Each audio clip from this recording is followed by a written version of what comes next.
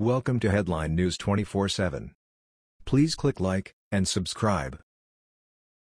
Former CIA Director threatened Trump with nasty ultimatum, Donald drops the presidential hammer. As you can all recall, former CIA Director John Brennan has been staunch Obama supporter and a harsh critic of President Trump since he took office.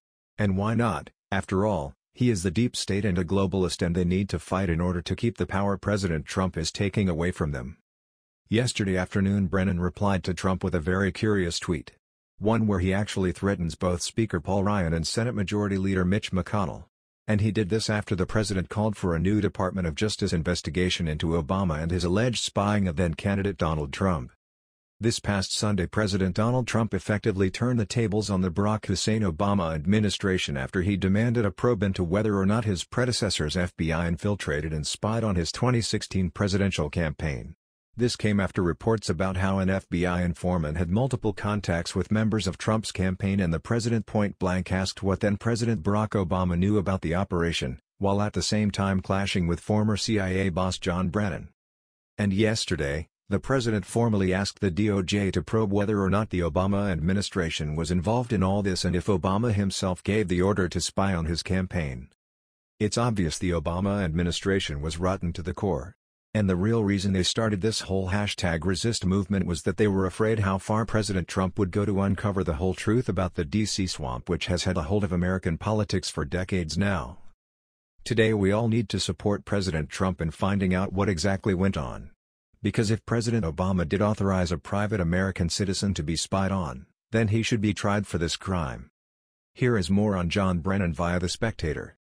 An article in The Guardian last week provides more confirmation that John Brennan was the American progenitor of political espionage aimed at defeating Donald Trump. One side did collude with foreign powers to tip the election, Hillary's. Seeking to retain his position as CIA director under Hillary, Brennan teamed up with British spies and Estonian spies to cripple Trump's candidacy. He used their phony intelligence as a pretext for a multi-agency investigation into Trump, which led the FBI to probe a computer server connected to Trump Tower and gave cover to Susan Rice, among other Hillary supporters, to spy on Trump and his people. John Brennan's CIA operated like a branch office of the Hillary campaign, leaking out mentions of this bogus investigation to the press in the hopes of inflicting maximum political damage on Trump. An official in the intelligence community tells TASS that Brennan's retinue of political radicals didn't even bother to hide their activism, decorating offices with Hillary for President cups and other campaign paraphernalia. A supporter of the American Communist Party at the height of the Cold War, Brennan brought into the CIA a raft of subversives and gave them plumb positions from which to gather and leak political espionage on Trump. He bastardized standards so that these left-wing activists could burrow in and take career positions. Under the patent of that phony professionalism, they could then present their politicized judgments as nonpartisan. The Guardian story is written in a style designed to flatter its sources. They are cast as high-minded whistleblowers, but the upshot of it is devastating for them, nonetheless, and explains why all the criminal leaks against Trump first originated in the British press. According to the story, Brennan got his anti-Trump tips primarily from British spies but also Estonian spies and others. The story confirms that the seed of the espionage into Trump was planted by Estonia. The BBC's Paul Wood reported last year that the intelligence agency of an unnamed Baltic state had tipped Brennan off in April 2016 to a conversation purporting to show that the Kremlin was funneling cash into the Trump campaign.